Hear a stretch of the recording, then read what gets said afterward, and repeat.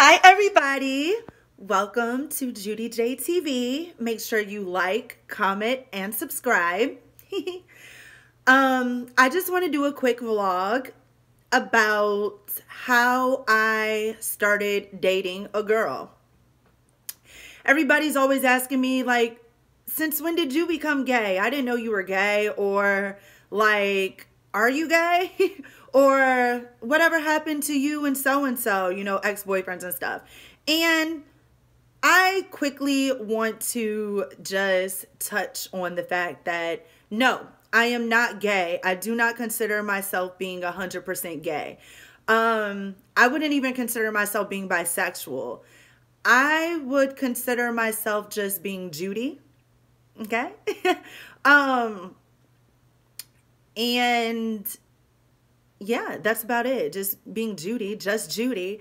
I feel like we live in a time where everybody is so like judgmental or trying to put labels and titles on people, whether it be their gender, whether it be their ethnicity, race, nationality, whether it be their sexual orientation, what they're attracted to, whatever. And me, I consider myself a very free spirit. I messed around with girls my whole life. Like, actually, my first kiss was with a girl, and I was, like, in kindergarten. So, there you have it. My first sexual experience with a girl, like, besides kissing and drunk kissing and just party girl stuff, was my freshman year in college. Me and my boyfriend, I actually cheated. Whoops. I'm not a cheater, though. I actually, when I'm in love, I'm, like, totally in love, head over heels, clingy, annoying, all of that, but I'm dope. But no, I did. I cheated on my boyfriend at the time. I was like 19. He was my high school, you know, sweetheart. We left high school, still together. But when we went to college, he went to University of Illinois and I went to Columbia College, Chicago. So we were like 2.5 hours away, which doesn't justify anything that I did. But for the first time ever, well, not the first time, but I'm going to blame it on the alcohol. Because seriously, that's the first time I ever drank sangria. You know, I've always turned up, drank, you know, partied or whatever. Me and my girl threw like the best parties in high school and college. Literally, my parties were everything. If you weren't at my party, you weren't anything, okay? You weren't anybody. My mother used to go upstairs and lock herself in her room, and I used to throw the most bomb parties, whether it be for Christmas or Halloween. And then in college, we kicked it up a notch because we had our own places, so we really would like, it was cracking. I mean, I've had parties called Get Slapped Judi style. Like, I mean, it was lit, okay? But even though I've always been lit, in college, freshman year was the first time I got lit off of wine, sangria. You guys are asleep if you guys never got wine drunk, okay? Wine drunk is actually all I do now. I cut hard alcohol out. Sometimes I drink it occasionally, but I mostly love my beer and wine. Those hangovers hurt now. I'm 30 and they hurt. I can't even believe, like, I used to drink all night till like 7 a.m., sleep a little while and do it again. Like, it was so lit. But no, seriously, wine drunk is where it's at now, for real. And especially, I just came back from Spain. I had a real sangria, like the real sangria, which is completely different from here in the States. But anyway, this video isn't about like what I like to drink. Only Judi. But this is about, you know, how I got in a relationship with my girlfriend. But anyway, like I was saying, in college, you know what I'm saying, I, you know, slipped up my freshman year, got drunk on some sangria, and I had my first sexual experience with a woman. She was older than me. She was a few years older than me, like in her late 20s, I believe. Beautiful girl.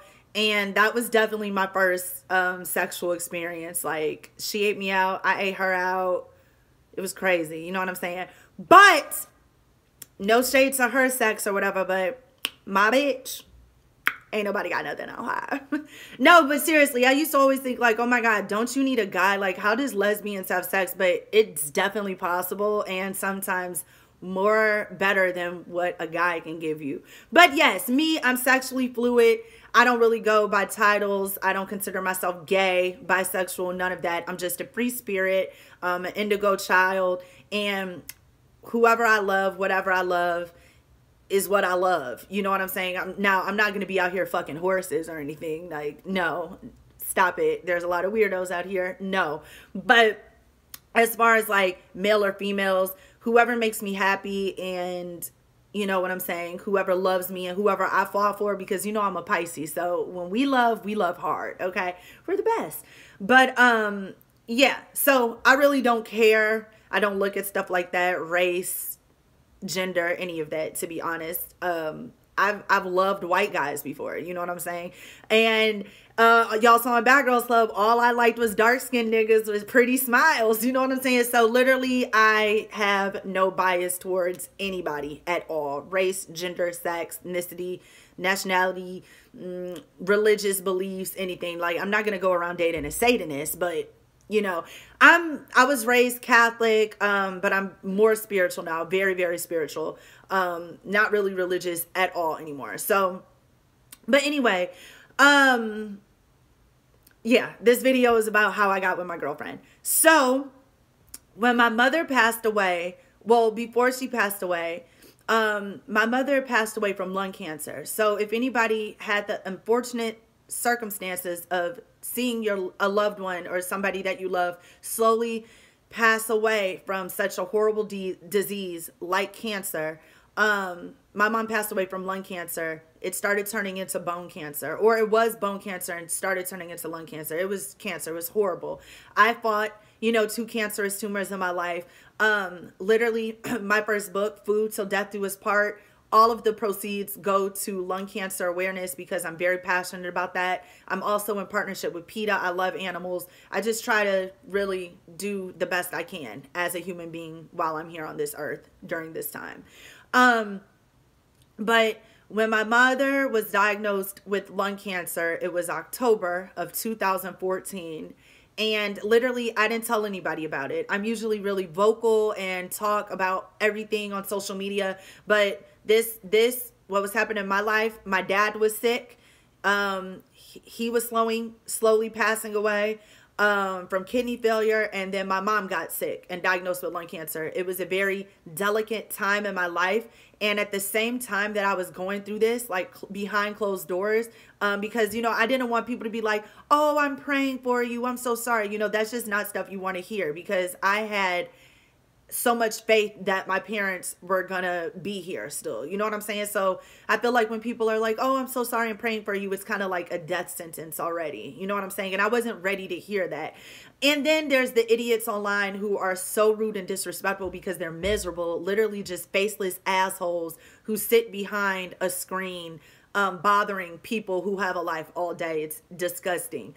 But I didn't want to deal with, you know, ignorant and rude people like that, because people can throw stones, you know, on social media, hiding behind fake pages and stuff, but those same people would never do it to my face, and I put that on everything. Nobody would do. I slapped the shit out of you, dog, and that's on everything.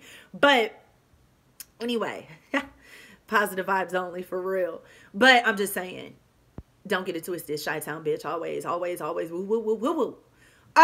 But yo, so I just, you know, I didn't want to put that business out there. I wanted to deal with it personally with my loved ones and my family, you know, but the timing really was horrible. I mean, when is the right time to be losing both of your parents? But it was also when season 13 was airing, and that wasn't the best season for me. You know what I'm saying? So it was like all of that toxic nonsense, you know, that I was dealing with on top of my personal life. You know what I'm saying? You never really know what somebody is going through. That's why I try to be nice to everybody, because everybody has a story, and you don't know what's going on. You don't know where that person has come from. You don't know what they've been through. Always try to judge somebody off of why they did something versus what they did. You know what I'm saying? Like, that's a gem. Pick it up, put it in your pocket, keep it. I always drop them. Okay, wake up. But so my mother was passing away from lung cancer. My dad was sick as well, and my girlfriend came into my life. We have mutual friends, but she really helped everything just be easier for me. She was pursuing me, but we weren't together yet. But I could tell, like, you know, because she would bring me roses and we would go out to dinner dates and stuff. And I told my cousin Mark, I'm like, I think she likes me. He was like, oh, that's cool. That's cool. Yeah, the lesbian neighborhood, you know, they all be cool. You know what I'm saying? He's so funny. My cousin Mark is hilarious. If you guys haven't seen him on my Snap in the past or whatever, maybe I'll do like a video or something next time we link up. But he is literally the funniest guy alive. Like, seriously, like, my cousin Mark is so funny. But yeah, so, you know, she was pursuing me, and, you know, at first it was just a really good friendship. And my mother, you know, she was very sweet and kind to my mom, and my dad. You know, she was there through everything. She went to my dad's memorial. She also was, of course, at my mom's memorial. She took me on this beautiful little trip to Sheboygan, Wisconsin, which is really close to Chicago, like 2 hours away, but I really needed that getaway. She helped me pack my house up, like, mind you, my mom's house, fully furnished, 4-bedroom, 3-story house. It was a lot. You know, thank God, you know, some of my family helped as well. But me as an only child, I had to deal with, like, a lot of stuff by myself. Really, nobody really understands or can even grasp that. So when people always are bringing up, like, my past and talking about how I was, like, in my early 20s on a television show when I was getting paid to, like, have fun and party and stuff, is just distasteful. And it actually is pathetic, because it just shows you, like, they're not anywhere new in their life. So, you know what I'm saying? All they can do is talk about the old you and who you used to be, because they're still the old them. You know what I'm saying? They're the type of niggas who be like, new year, new me. And it's like the same picture, like 2016, 2017, 2018, 2019, 2020. Like, you know what I'm saying? Like, you're steady thinking these niggas finna change. They keep saying new year, new them, but it's still the same nigga. So yeah, no, stay over there. But anyway, you know what I'm saying? Just, and even my mom loved her. You know, she told her to take care of me, and she also told me to take care of her. I think my mom really knew what was going on. You know, she knew Ashley liked me. And, you know, my mom is so cool and down to earth. Like, she really was. My mom was everything. The sweetest person you'll ever meet. Like, for real. She pulls her car over to the side of the roads and get, like, animals off the side of the road who've been hit by cars and just stuff like that, and would take them to the Humane Society. That's why I'm with PETA, in partnership with PETA, because I love animals just like my mom so much. But anyway, you know, slowly but surely, I started falling for her. You know what I'm saying? I started realizing, like, these aren't feelings that I would have for, like, a normal girlfriend. Like, I mean, a normal female friend, like a homegirl. These are feelings I would have for somebody that I really care about. I started getting jealous about where is she at? Who is she hanging with? You know what I'm saying? And before I knew it, we were girlfriend and girlfriend. Yeah, sometimes God puts people in your life, and you really got to recognize that that is a blessing. You know what I'm saying? Because anybody that you cross paths with them for a reason. You know what I'm saying? You may not realize that reason right away. You may not realize it going through it. Sometimes you're going to realize what significance that person had in your life way after it's gone and over and done with, you know, and you think back and reminisce. Like, life is, you live and you learn. You know what I'm saying? But I love my girl, and she's literally been the best person to me. Nobody is perfect. I'm not perfect. And it took a very strong type of person to deal with me literally at the worst time of my life. Like, I was horrible. I treated people like shit because I was hurt people. I said a lot of rude, ignorant stuff to people because I wasn't at my best. I wasn't happy. There was a time where I was very bitter. I didn't understand, you know, why me? But then you have to realize, why not me? You know what I'm saying? God gives his strongest test to the strongest soldiers. You know what I'm saying? And I've been through a lot. You know, you see my tumor scar. You know, that's what the 1111 is for. The universe had other plans for me. I fought 2 cancerous tumors. I'm strong. You know what I'm saying? People are always like, oh, she's weak. Like, no, bitch. I'm strong as fuck and stronger than you.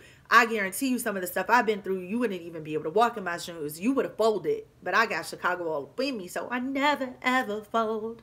Okay. But, No, seriously, that's really how me and my girlfriend got together. She was my shoulder, my rock. She made sure I ate. She brought me cardboard boxes to help me pack up my house. She helped me, move down here to Atlanta from Chicago, took that ride with me and everything, was with me when the moving guys were packing up my whole childhood. You know what I'm saying? It really took a strong individual to be able to love me when I wasn't so lovable. And I'd be the first to say that. I was horrible. You know what I'm saying? I was hurt. I was hurting. You know what I'm saying? And I feel like people can't understand until they go through it. You know what I'm saying? Like, for instance, I can't understand, like, growing up in the hood and, you know what I'm saying? Like, coming from nothing and, needing to eat, like having a hungry, like a drive or whatever, because I literally was blessed and privileged. Thank you. I'm thankful. You know what I'm saying? I'm not looking down on anybody at all, but it's different. We have different stories and different experiences that we go through. Where somebody was struggling to eat and living in poverty, I was struggling with health. You know what I'm saying? And wondering if I was even going to live. You know what I'm saying? So everybody has a different story. Don't judge. It's different devils, different levels, but still the same battle. But yeah, I just wanted to hop on and let you guys know, how I started dating a girl. Everybody's always asking me, like, are you gay? I never knew you were gay, because I was on Love Games dating a whole bunch of niggas. And one of them I actually had like a real relationship with, you know what I'm saying? But as I said, I'm gender fluid. I'm sexually fluid. I don't even know like the right term. I don't think gender fluid was it. I was born a woman. I'm definitely a woman. I'm 100% a woman. Okay. Facts. But I'm a free spirit. You know what I'm saying? I don't judge. I'm not going to be like, oh, I'm not going to date her because she's a girl. You know what I'm saying? Or I'm not going to date him because he's white. Like, nah. I'm a free spirit. I love everybody. And that's really how me and my girlfriend, got together. I was at my lowest point, rock bottom, and she cared about me more than I cared about myself. She helped me quit smoking cigarettes too. I used to be in her car smoking Newport shorts, okay? Thinking that was cute. Teeth getting more yellow by the minute, baby. She was like, oh, let that shit go. And I did. I don't smoke anymore. It had a lot to do with her influence on me. She also motivated me to get back in school and just knock it out. I only have like a year left. You know what I'm saying? So she's been nothing but an inspiration and very positive for me. And I also quit smoking, of course, because I lost my mother to lung cancer. And it was just too much. Like, it's too much. But yeah, she really has helped me become a better me in the midst of, obstacles and me growing. And, she never judged me for the horrible stuff that I said and did, because she knew that I was hurting. And we also have a lot in common, from tumors to sick parents to being only children. Like, literally, she's, to me, like my soulmate. I don't know what's gonna happen or where this is going or what's up, but she's also bought me 2 beautiful diamond rings, a lot of beautiful jewelry. Like, she is really like my best friend. You know what I'm saying? Like, she's everything. And to have a real relationship, you guys have to be friends at first. You know what I'm saying? So I don't know, whatever happens, happens. Do I want kids? Of course, one day. But I'm so happy where I'm at right now in life. Like, I'm finishing school. I'm really focused on my career in radio and broadcast journalism. I love my dog. He's a child in himself. You know what I mean? So I'm not like, happiness is different for other people. You know what I'm saying? I'm not sitting here like, oh, I want a man, I want to get married, and I want my baby. Like, you know what I'm saying? I feel like that's so like 1950s. And I've never been a conventional type of woman. You know what I'm saying? I've always been a badass. I've always never followed rules. I've always been different and unique. And I pride myself in that. So I don't know. But even if I do marry a woman, we can still have kids. Like, anything is possible nowadays. You know what I'm saying? So I don't know. But this is where I'm at in my life right now. Right now, I'm just really focused on my goals and my growth and my spiritual journey that I'm on right now. I've been embarking on a spiritual journey for many years now. You know what I'm saying? But it's in full motion right now. And I just want to continue to grow with her. And yeah, I just wanted to let you guys know, like, no, I don't consider myself gay. I don't consider myself anything but a free spirit. And me and my girlfriend got together because she was my light when there was nothing but darkness. And that's how it goes. And that's who you need. If you're not with somebody who's making you better or like just helping you, motivating you, then that's really not a person that you need in your life. That's not a soul you need in your life. You should be growing. You know what I'm saying? You shouldn't be stagnant. You know what I'm saying? And no, growth isn't fast. It's not going to happen right away, but you should be making progress. And if you're with somebody and you want to be with that person as a partner, as a life partner, if they're not motivating you or helping you go up, and they're only holding you down and dragging you back, it's time to let them go. They're baggage. But yeah, you guys, so that's what it is. So I love you guys, and this has been The Juice with Judi J, and make sure you subscribe and leave me comments. What else do you guys want to know? Because I have a lot of stuff to talk about. I wasn't most talkative in high school, senior year, the yearbook, so I could talk away. That's why I'm a broadcast journalist. All I do is talk. So yeah, let me know. I love you guys. Mwah.